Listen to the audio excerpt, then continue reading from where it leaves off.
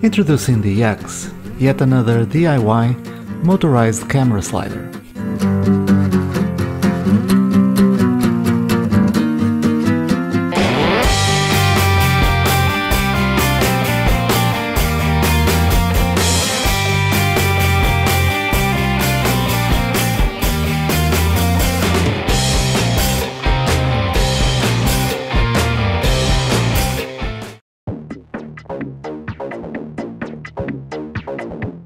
You start by building the base of the slider.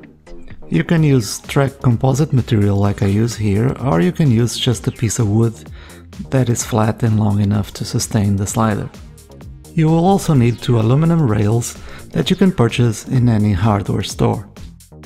I attached the two aluminum rails to the base using wood screws and made sure that they were perfectly parallel to each other.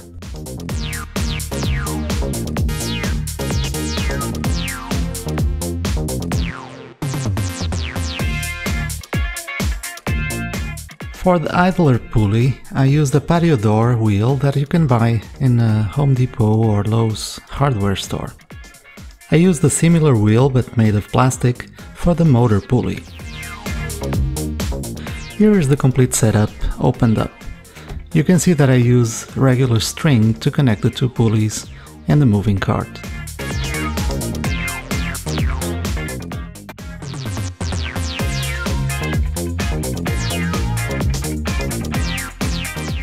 Rather than building my own slider cart, I reused a Pico dolly. This Pico dolly can be used in the slider and at the same time is still removable, so I can use it standalone. For convenience, I used a small ball head to attach the Pico dolly to my camera.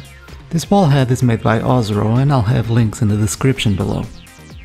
Two small springs allow me to attach the rope to the Pico dolly using two thumb screws. An advantage of using springs is that they also dampen a bit the movement, making things move smoother. Thumb screws are a convenient way to attach and detach the springs. The thumb screws are 1/4 inch 20 thread screws that you can buy in a hardware store.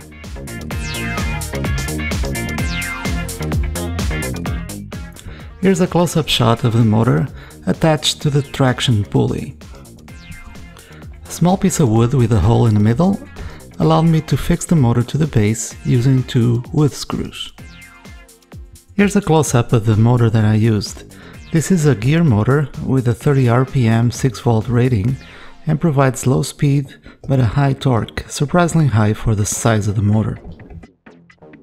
This is a close-up of the electronics that are built around the PIC 12F683 microcontroller.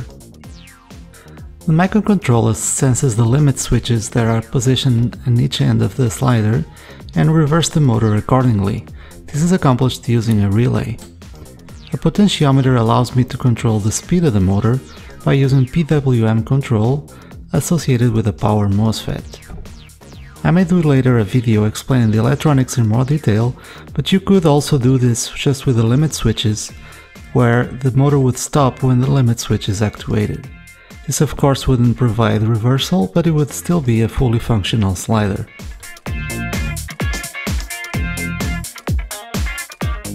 Power to the project is provided by 6 AA batteries, providing a total of 9V.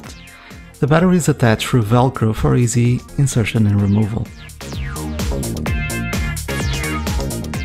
For the enclosure, I reused an old ATX power supply case, painted in white in this case, and includes a power switch and also a blinking LED.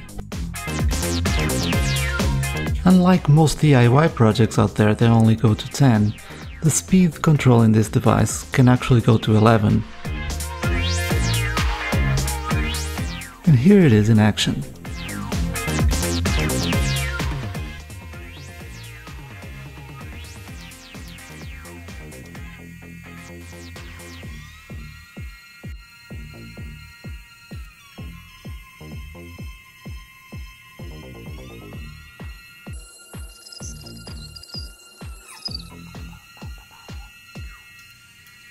Since the limit switches in this circuit are just mounted in parallel, it's easy to add another one in case you want to limit the movement of the cart even further.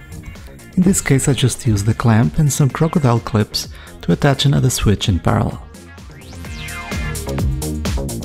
And finally, I leave you with some test shots. Enjoy!